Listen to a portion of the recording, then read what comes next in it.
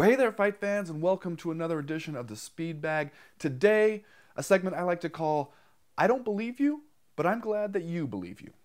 Now, this one goes out to UFC middleweight Michael Bisping, who won a hard-fought decision over CB Dollaway at UFC 186 in Montreal on Saturday night. Gutsy performance by Bisping. He was dropped early on, had to dig deep, come back later in the fight and win it, and in the process, showed off a few new tricks, which is impressive for a 36-year-old fighter. Of course, also for a 36-year-old fighter, there's always the question of where can he go from here. And Bisping was quick to get on the mic and tell us that he's not going to retire or be put out to pasture anytime soon, and in fact, he, quote, will be champion someday. Now, I could be wrong, and here's one of those situations where when I'm saying I could be wrong, I'm pretty sure that I'm not wrong, but I don't see that happening. At least not in the UFC, and not unless, the top 5 middleweights all suddenly defect as one to Bellator.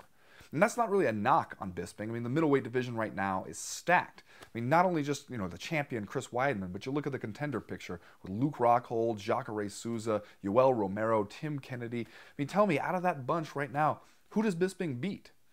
At the same time, I don't want him to start thinking that way. I like, the sneering, cocky Bisping who will drum up a feud against absolutely anybody and lend a little name value, a little bit of heat to any fight card you throw him on. We want him to believe that he's still going to be champion someday, to think that we've all been underestimating him all these years, which, in fairness, most of us have.